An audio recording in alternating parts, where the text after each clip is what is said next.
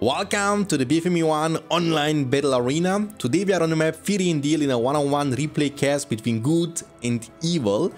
We have Gondor versus Mordor. So the light versus the darkness. Double orc pit technology. That's gonna make the early game a bit stronger from Mordor, but please in mind that he needs to heavily and desperately to defend this Lambri mill over there at all costs, because that's gonna be the only resource income from Mordor beside the Citadel de Barad-dûr. If he loses that, he will be broke and poor for a very long time. And Gondor is actually planning to creep with the Hobbit and the Soldier Battalion. Pippin is doing his job, and also the Gondor player was rushing to the settlement to kind of steal it from his opponent. There comes the Eye of Sauron. Gondor is not gonna use the land over there, so he knows he can't win the fight. It's gonna be a 1v2 situation with the Eye. They will also deal more damage. And remember, they will kind of ditch out more and more orcs every few seconds. The creep is gonna be taken by Gondor, but the money is gonna be taken by Mordor, and that's gonna be huge for Mordor. You cannot imagine how impactful the treasure is he just got from his opponent. It's gonna fill him the beast way quicker. He's gonna build a slaughterhouse and also a Haradrim palace simultaneously. Haradrims are gonna be quite helpful when it comes to creep the Warg layer and capture the outpost and hold them. So Mordor is definitely in a good spot. And also this farm from the wizard is gonna be taken down. And we have orcs legit everywhere. Everywhere. And they won't stop coming. Every 28 seconds we will see 2 hordes of orcs. The stable just built up, and that's what he desperately needs. He needs his stable as soon as possible, because Mordor is taking over the game. He's gonna also creep this goblin layer on the roof. It's as well as the Warg layer at the bottom side. So Mordor is taking everything. He's gonna get a lot of power points from the creeps. That's gonna help him to get to the industry power spike a bit faster and way earlier. This creep is gonna be taken by the Mordor orcs. He will hit level 2. If he has Eye, he doesn't have Eye. He could have been using it. Was Gondor able to save the level 2 soldier though? The answer to this question is yes. He has even saved the level 1 soldier. That's pretty good, because if you don't know, the soldiers are actually quite strong when it comes to destroy the outpost citadels. So because from the move we have seen from Mordor with the Haradrim palace, we can already tell what his plan is. He's gonna plan to capture one of these outposts, and if you give your soldiers heavy armor and forge blades, they can destroy the citadel from the outpost, which is the core, you know, the most important structure, way quicker than Knights of Gondor. To level 2. Mordor was able to creep this entirely, get also the money. Haradrims are now moving to the remaining Warg layer around the outpost, which is an offensive outpost because it's super close to the castle of Gondor, who is now just building up his second knight as the first one is rushing to this area. Gondor has decent map control, but that's pretty much expected from this matchup. Once you see Knights of Gondor, you have to take care of the map control. Eye of Sauron will be used, but Gondor soldiers will get away to the castle. Now you can save them, and later on you can also form them into combos with your Gondor archers. It's a possibility, because I don't think they can achieve too much once there are Haradrims on top of the field. Oh, the knights! There comes the heal. And that's gonna be the first outpost from Mordor. Haradrims on top of the outpost, as you can see. When they're on top of the outpost, they actually turn into the Haradrim archers. That will increase their range. And they will act like an archer unit, not like a spear thrower unit anymore. And he's gonna also capture the second outpost, pretty much the same situation for the red Mordor player. Level 3 soldier, level 2 soldier. They will also be fantastic when it comes to fight against the rune soldiers. So you wanna keep them alive, because the Haradrim palace will hit level 2 after one more Haradrim will be recruited. We have now Boromir upon the field. Boromir is also great when it comes to fight against Haradrims or runes, because it's their core weakness. They are very bad against heroes, and Boromir is gonna be also faster than them, so it gives you the catch, chase, and kill potential. But until then, we have, pretty much orcs everywhere. He's gonna go for another orc pit around this outpost and another orc pit around this outpost. So he's playing now with 4 outposts in total. I think that's a mistake over there. Before orc pits, I think he wanted to press C for the troll cage, but press T for the orc pit, because he's not even making orcs. I think that's a huge misclick from the Mordor player. Oh, the hobbit has been taken down. But the thing with the orc spam is though, you kill them and... Oh, he demolished it, you see? I knew it. He's gonna go for the troll cage. Yes, indeed, it was a misclick. That will cost him some time, but it's not a big deal, because he has the control of this map. That's the most important thing. And with the Haradrim Palace and the double orc pit, you don't need to sit in your base in jail and, you know, chill. You can basically actively fight for the map control. That's what makes Mordor so deadly against factions like Gondor or Rohan. Against Eisen, you already are in a winning situation, because Eisen he's not gonna go for the Vorks most of the time, you know. Boromir is about to hit level 4. That's gonna be a very, very important power spike for the Captain of Gondor. And I think he's planning to rush his Gandalf. He has 3000, he has enough power points to turn the Grey Pilgar into the White Rider. And the barracks, I mean the stable got level 2, but he's not gonna stop making more knights. I think he lost some of them. Maybe he was, yeah, I think he lost actually a lot of them. He lost actually all of them. There's only one more knight remaining. He lost 2 battalions actually.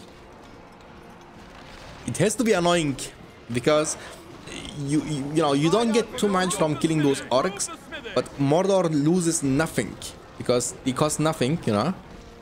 All you need to invest is time, and every 28 seconds, even less from this level 2 orc pits, you will have to deal with 4 hordes of orcs. Boromir get level 4. Now he can commit to the outpost.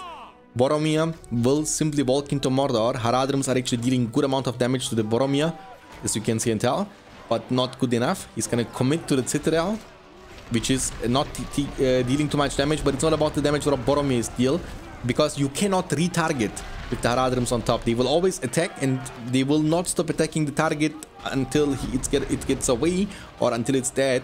So Boromir can face tank this, and yeah, Haradrims will go down. There is a Boromir, there is a troll, but as long as the Boromir is around, he cannot commit. Boromir has the chance to knock you down on the ground, and Troll knows that. But luckily he's fast enough, you know. Speedy Gonzalez running for his life. But I like the way the map is looking like. Mordor is definitely dominating the map control. Has, you know, around 80% of the map. Gondor indeed playing only with 2 farms. One of them is going to be taken down very soon from the Rune Soldiers. The soldiers of Gondor are trying to make it to the spot, but they need to be careful, because there is a troll which will smack them. And talking about the trolls, here they come. And you cannot get away from them. But he's gonna summon the Great Company. Great Company, a counter. There comes Eye of Sauron. But here's still the power points for Gandalf. One of the trolls has been taken down.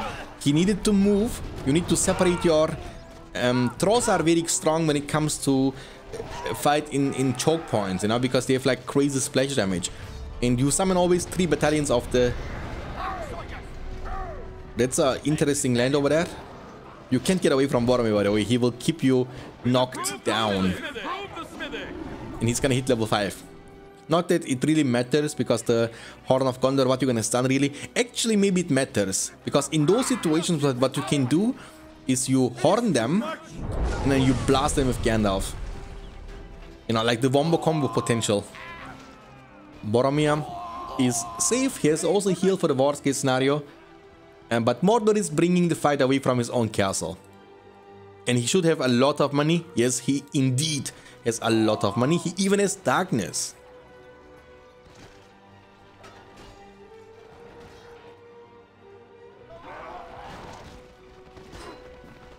So it's a very awkward situation now for Gondor. He's definitely not ready to fight against such a Mordor force.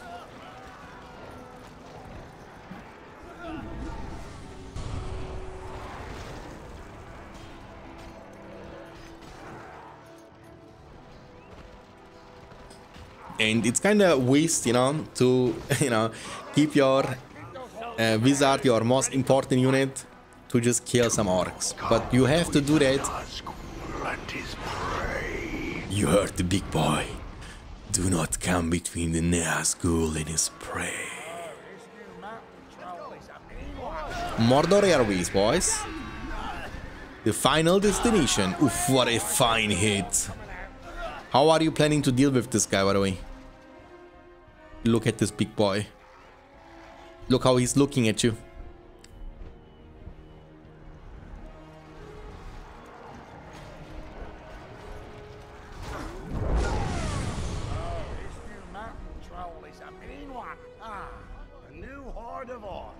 The Lord of the Rings in the Battle for Middle-earth in 3D.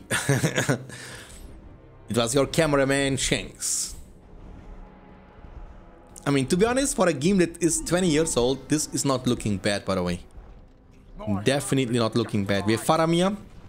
He's here to show his quality. In Boromir. So we have all the heroes beside Pippin, who got killed before, but never revived. 3 power points after darkness, but that shows you the domination of Mordor once you have a good start. We've expanded the Haradrim Palace.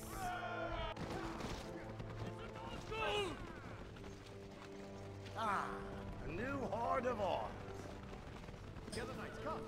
Now let's talk about the mistakes from Gondor.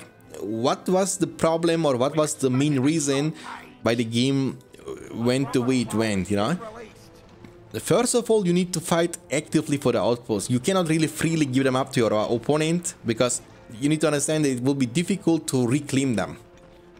So you can use a hobbit, you can put your knights around this location, and when you see your opponent is playing with double orc pit, all you want to do is place one horse here and one horse here, and the other horse is gonna creep everything, and the other 2 horses you just placed in those places are gonna not do anything else besides trampling the orcs over and over again.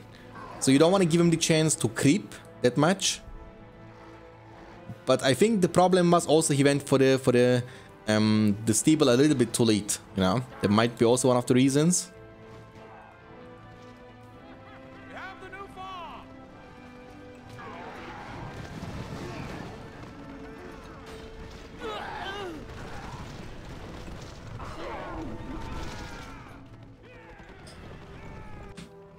Also, you know, he sent one of the soldiers forward to this location. Yes, he was able to claim the settlement for himself, but you can't really do much more with only one horse. So instead of going for this creep here, it would be better to move to this creep, and there are 2 major reasons for that, and I will explain why. Here, you will get nothing from the creep, right? You cannot go for the outpost because there is another warclare protecting the outpost. But here you can get a reward immediately by getting this settlement, which will give you extra money, but also the food bonus, making your knights a bit cheaper. And also, most importantly, you are very close to the settlement, so you can get your hobbit level 2, your soldier level 2, and then you move to the spot, and then you can camp here. Your second soldier can buy you time. Ooh, hold on a second, let's not talk about that one actually. The Witch King is here, the Mumakil is here, and let the siege begin.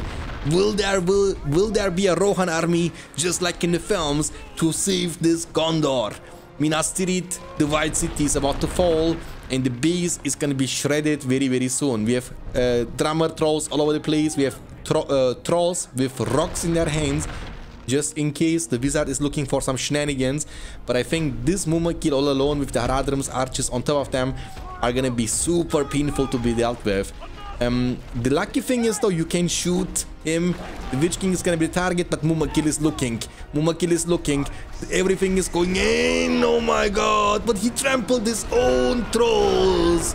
The Mumakil is angry. Level 5 Mumakil. Who did he kill? He killed Boro and Farah with the one and only trample. They lose their damage leadership from Boromir. That's very, very bad. The Witch King, but the Mumakil is looking. Oh my god. What a party in the base of Mordor. I mean, in the base of Gondor. The ranger has no fire arrow. Gondor is kind of broke, but he has now the power points he needs to unlock the eagles, and he will unlock them, but he will not be using them. Ooh, son. The eagles are dealing hella damage, by the way. They deal damage to everything, including The Witch King is gonna target something which will make him fly faster, and this way he might get away, but the eagle will not stop following him. This eagle is gonna be busy dealing with this Muma kill, but he's not targeting the Witch King though. If he would target the Witch King, he would fly way faster. Very smart move here from the Mordor player. I really like to see that a lot. And saving Witch King is crucial, because even though you can revive him for free, it's gonna take you 4 minutes, which is a very long time.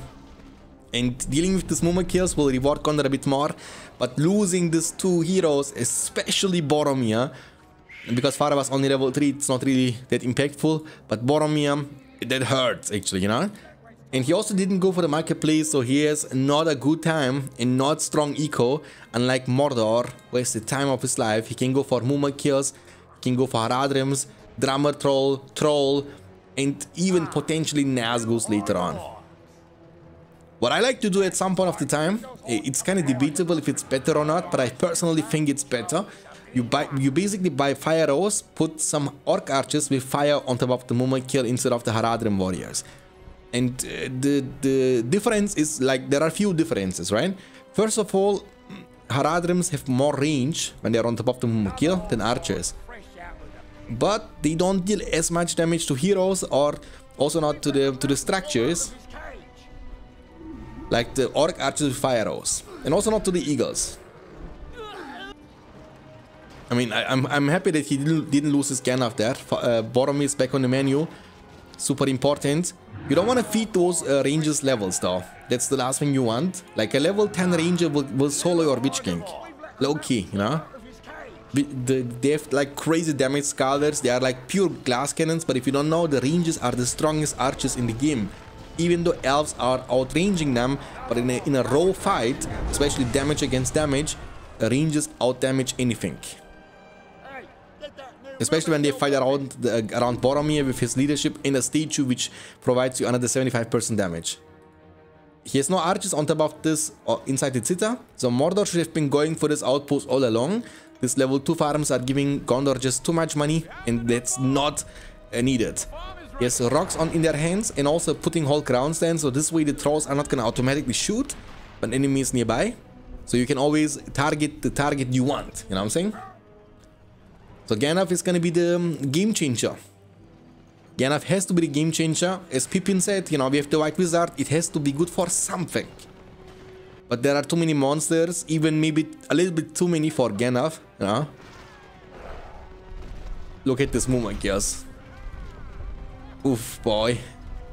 It's scary. You can also put Drummer Troll next to the Muma kills, even though Mumas themselves don't benefit anything from the Drummer Troll, but the Drummer Troll affects the Haradrims on top of the Muma kill, you know? So making it so they deal more damage. 5 power points, Mordor has actually 13, so 7 power points away from the trolls. Hey, looking, boys.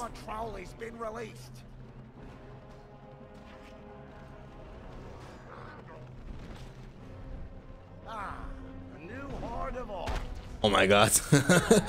If he didn't move there, you know, too many rocks. But the rangers, you see, they are dying actually to the Haradrims. So nice.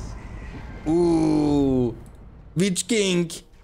Attack the Witch King. Oh my god. I think Mordor was paying attention. The trolls are going ham. Boro has to be closer. It's a very tiny choke point. Trolls will laugh at. Ooh, the Witch King. Oh, smart. Can he finish him off? Yes, that's a very important leadership. He will be just losing for no reason. But now the trolls will revenge their king of Angmar. Minas Morgul is his home. The Muma will open the base. Now the question is it gonna be good for Mordor or bad? The Muma is looking. Oh my god. Where is the Boromir? He was nearby. The Muma is gonna go down, but there are too many monsters and too little rangers. Too many monsters and too little rangers. Oh my god, Boro is having the fancy footwork around the Muma. Even Drummer Troll is bringing the party to your home. It's like a weekend.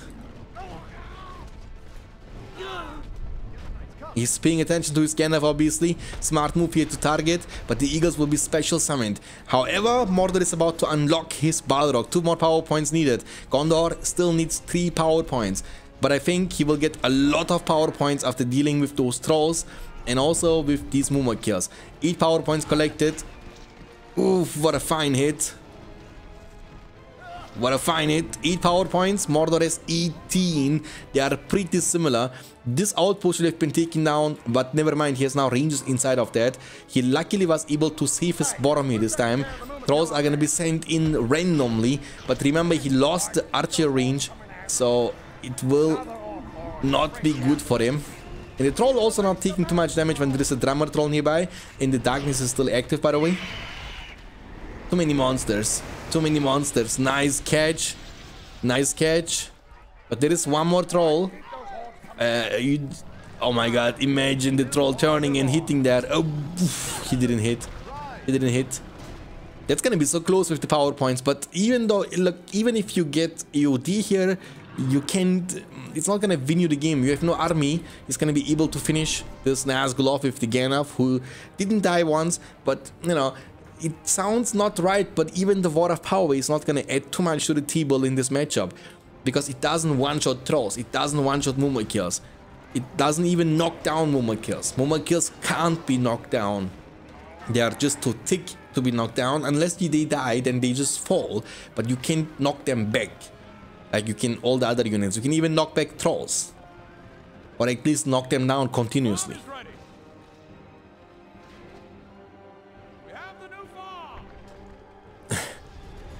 I mean, you know, oof, son. I'm a demon of the ancient world. It's the Balrog. He's gonna summon EOD.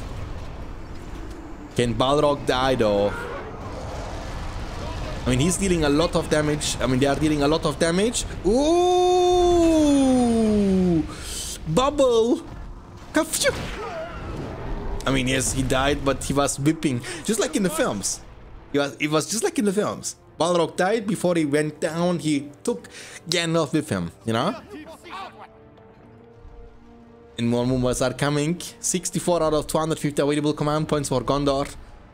And how you want to deal with this movement here. There are even some rune soldiers. The men of the east against the men of the west. That's what this is all about. He's gonna summon Rohirrim, just like in the films. Rohirrim are gonna try to fight against this movement kills.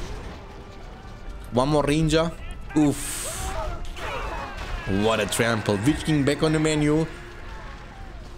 No, I don't know, man. And the wizard knows there can be victory and he's gonna leave the game. That's gonna be GG. Hopefully you guys enjoyed it. If you did, leave a like, subscribe. I will see you next time. Until then, take care of yourself. Keep hitting like a truck, and as always, stay beyond standards. Peace out, boys.